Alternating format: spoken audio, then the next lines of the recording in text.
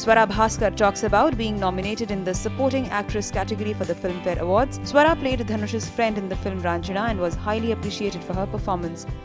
हाँ, सारे अवार्ड्स लेके जाना चाहती हूँ मैं, नहीं, but I hope so. I am very very honoured and hopeful. इस बार जो नॉमिनेशंस हुए फीमेल कैटेगरी में, वो इतने हैवी वेट एक्टर्स हैं, इतने दिग्गज कलाकार हैं. Konkona I am a fan of. Supriya ji is such a wonderful actress. Divya ji is of course brilliant. So I think कि इनके साथ में नॉमिनेट होना अपने आप एक ऑनर है मेरे लिए. I feel very very privileged.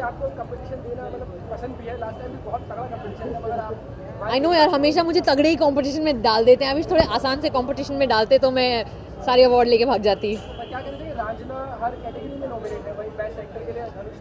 जी बिल्कुल. आई थिंक कि रांझना एक ऐसी फिल्म थी जिसमें बहुत ही बेहतरीन परफॉर्मेंसेस थे. वो ऐसे लिखी गई थी कि वो परफॉर्मेंस के लिए लिखी गई थी. आनंद सर ने और हिमांशु ने बहुत प्यार से ये फिल्म बनाई है. And I am missing Zeeshan Ayub in the nominations, I must say.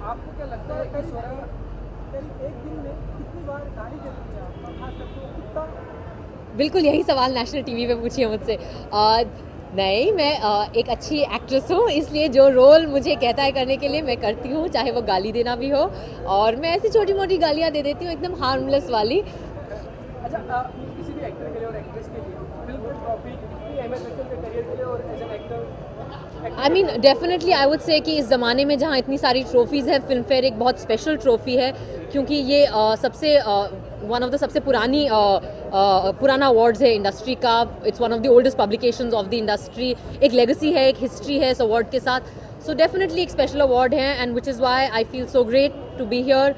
It's like an acceptance from with in the industry as well.